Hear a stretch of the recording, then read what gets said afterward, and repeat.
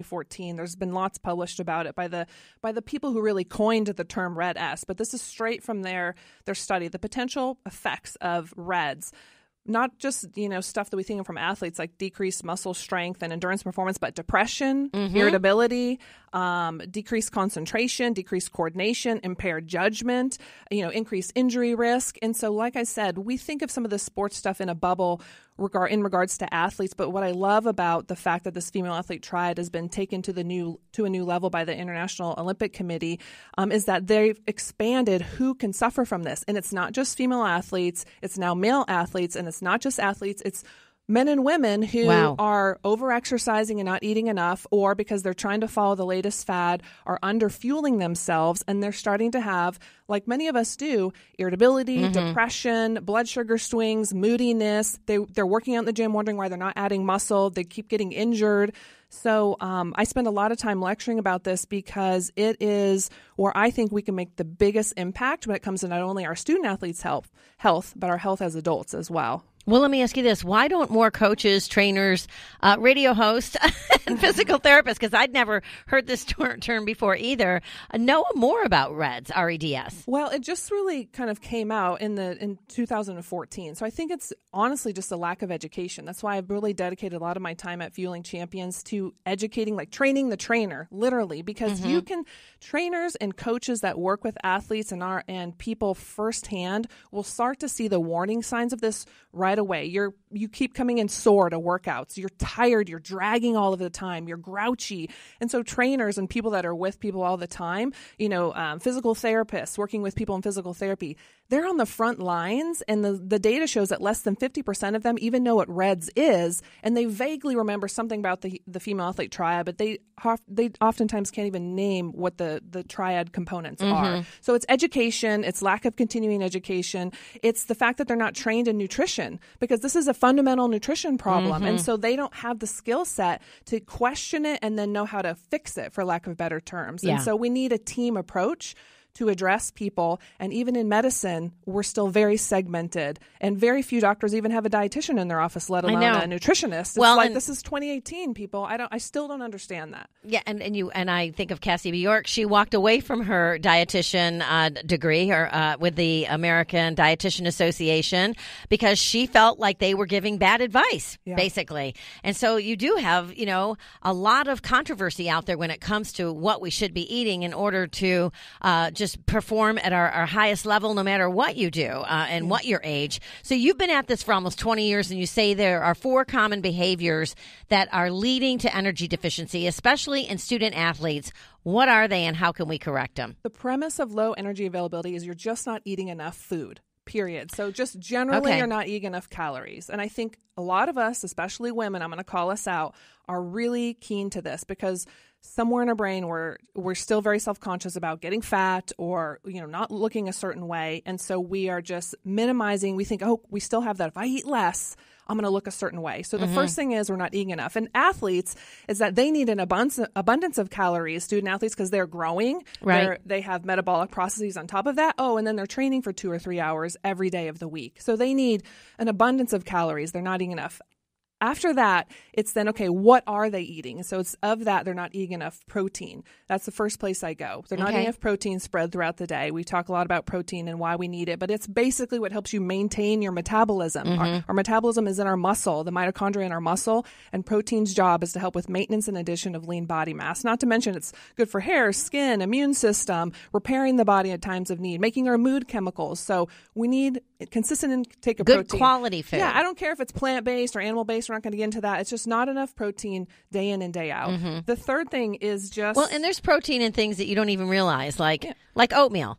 Sure. Yeah. I mean, you have to just take it all into account. I have a free handout on my website on the coaches page if you want to get it that tells you how to calculate your protein needs, how to calculate your caloric needs.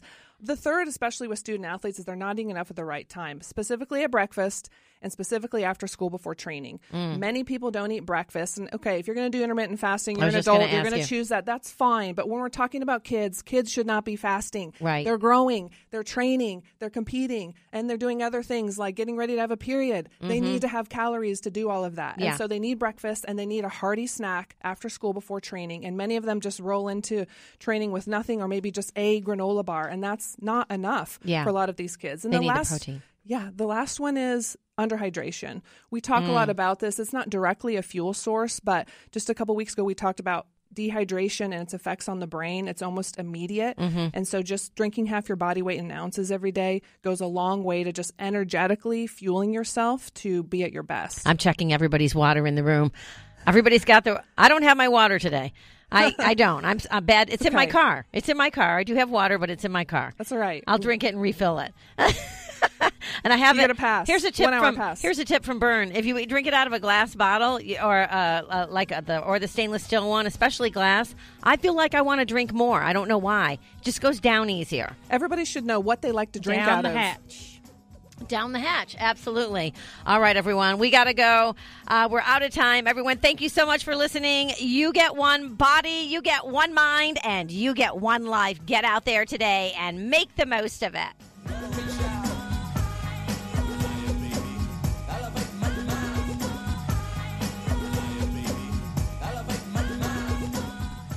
Imagine you're in a room surrounded by animals.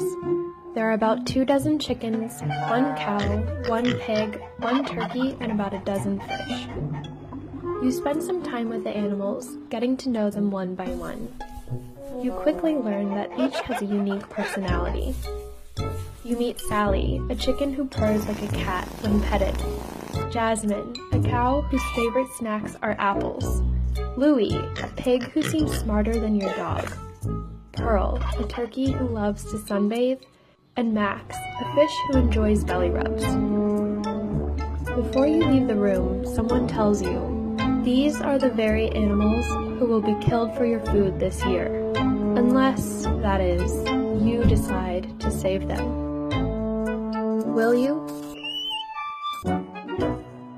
This is Jill with the One Life Radio Fueling Champions Minute.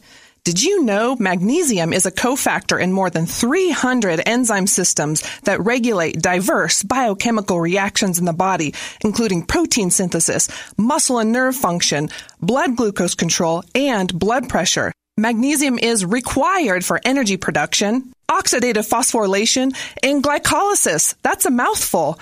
How do you know if you're getting enough? Signs and symptoms of possible magnesium deficiency include restless leg syndrome, agitation, insomnia, muscle stiffness, cramping, and aches. Well, where do you find magnesium? Food sources include raw almonds, leafy greens like cooked spinach and chard, raw cashews, pumpkin seeds, black beans, avocados, and my favorite, dark chocolate. Don't forget those Epsom salt baths and be smart about supplementation. This has been the One Life Radio Fueling Champions Minute. Hi, I'm Ashley Grace, co-founder of H-Hemp Company. Hemp CBD improved my life so much that I started a company to help others naturally feel better. You don't have to have had a severe brain injury like me to benefit from H-Hemp Company products. If you're struggling to feel better, calm your brain, or better deal with daily stress and want to do so naturally, please try H-Hemp Company products. Search H-Hemp Company and use code OLR for 20% off and free shipping. That's H-Hemp Company and code OLR to feel better naturally and calm your brain. Sun Warrior believes that plants provide the cleanest and most powerful foods, rich in antioxidants, vitamins, minerals, enzymes, and phytonutrients. Our bodies crave real foods, especially in this age where we heavily process everything we eat, stripping out all of the benefits and nutrition well before we have a chance to even use them. Illuminate your body, mind, and the planet with Sun Warrior. To learn more, visit them at sunwarrior.com. That's sunwarrior.com.